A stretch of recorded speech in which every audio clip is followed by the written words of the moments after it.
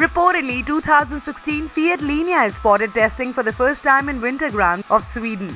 Despite being loaded with heavy camouflages, the sedan is worked to increase the length and width. Furthermore, there can be a new platform placed underneath, lifted from the Jeep Renegade and Fiat 500X. But the engine bay may deliver the output with the existing 1.4 litres turbocharged petrol and a 1.3 litres Multijet diesel engine.